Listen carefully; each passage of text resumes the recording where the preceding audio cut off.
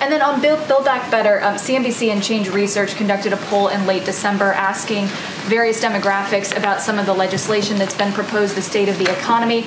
Pure Independents, the group of voters that secured the election for President Biden, they give the president a D across the board on economic issues, and only 30% say that Build Back Better will grow the economy and create jobs. What is your own internal polling telling you about whether independents want Build Back Better and whether you should recalibrate for a different set of policy proposals? Well, without getting into internal polling, I will tell you that Build Back Better, as you know, hasn't passed yet, and we are working to get it passed. And what we see in a lot of polling is that people like the components of the bill, but they don't know exactly what's in Build Back Better and what it means. And it's always easier to sell a package to the public once it's passed. There's a lot of reason to be hopeful in 2020. I was sitting in my kitchen yesterday, and there's a sunroom off the kitchen, and my wife was there with her sister and a good friend named Mary Ann, and she was saying, do you realize it's over $5 for a pound of hamburger meat? $5? Well, this is partly, the pound of beef today costs $5 compared to less than $4 before the pandemic. And I want to say a word about where our economy stands today. We're entering 2022 in a position of a unique economic strength. ARP money. Does the White House wish that there was more oversight in where that American Rescue Plan funding went, since the president said yesterday that some of the schools have not used it well, and we're seeing in some places like Chicago and Milwaukee, some of it's been earmarked for other purposes, including critical race theory, and in Chicago you've got kids not going back to school now.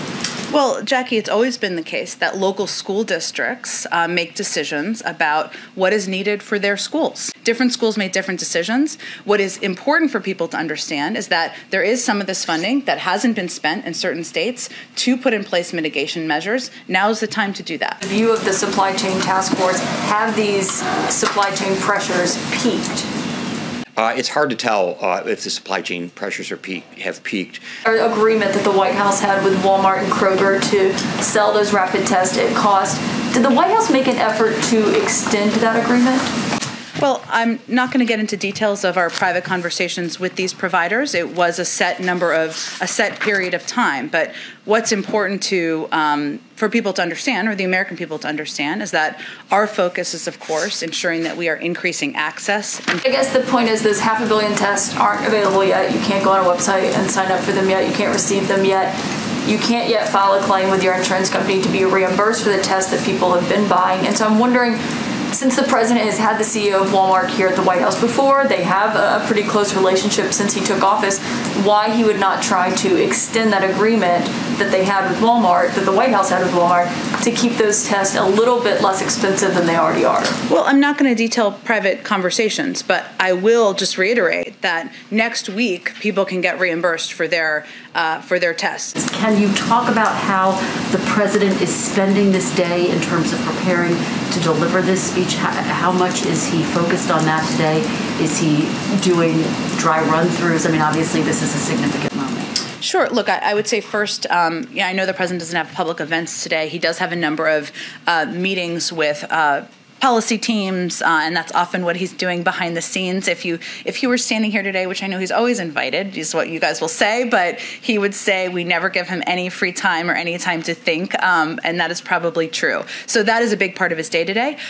He is obviously very personally involved in what, and I think the role of the former president in this, the role, and unfortunately the silence and the complacency of a number of far too many, not every, but far too many member of the Republican Party in the time since then in perpetuating the big lie has stuck with him as well. So I would say that, of course, he's involved in the writing of any major speech he gives, in feedback and conveying. Does the president think like bipartisanship and relations between the two parties are better or worse off than they were a year ago? What is most disappointing to him is that there has been a silence and at times a complacency by far too many Republicans who have sat by and defended the big lie and perpetuated misinformation to the American public. That is not meant to be a partisan. That is meant to be a statement of fact and an important reminder to people of the history of our democracy in this country. I will quickly get around to the last three. Go ahead. Okay, real quick.